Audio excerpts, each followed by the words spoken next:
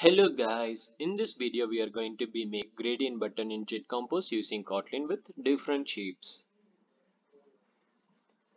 To make gradient button, we are creating this common gradient function. We are passing some different values like gradient color. Gradient color is nothing but combination of multiple colors. You can use comma to separate the multiple colors. Corner radius with 16 dB and button name style colon top start. Then round corner shape with top start with 30 dB, this one. Likewise, we can change the round corner shape top end with 30 dB, this one. So this is our gradient button with different shape.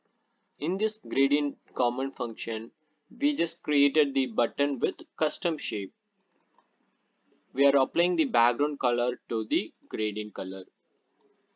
And we are applying the shape to the round corner shape which we received from the parameter.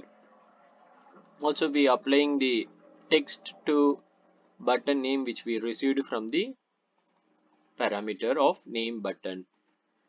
So likewise we created this gradient button with different shapes. So this one style top start and bottom end. You can pass multiple parameters like this. Top start with 30 dB, bottom end with 30 dB. You can change. If you want to change like this, you can make this effect. So you can pass single value or multiple value, or you can simply pass. If you want to all shape with 30 dB means you can simply pass 30.db. So you can see the properties of this round corner shape here. And we can also disable this gradient button with this disable effect. So by default this enabled is remember state, so it is enabled with true value. When user on click this button, this value will be false. Then we are applying this state value to this enable. So if it is false means this button cannot be clickable. So you can make the disable effect. Also we are applying this color and shapes like here. If it is true means we are applying gradient color, otherwise we are applying the disable color effect which is the transparent color.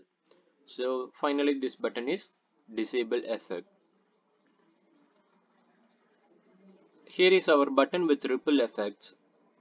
So we can disable the ripple effect using this button, gradient button with no ripple effect.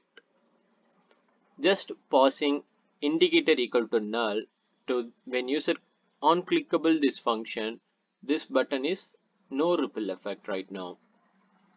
So if you want to disable the ripple effect, you can just pass the indicator equal to null. It will make you no ripple effect. So this is all about the gradient button with different shapes. Thank you guys.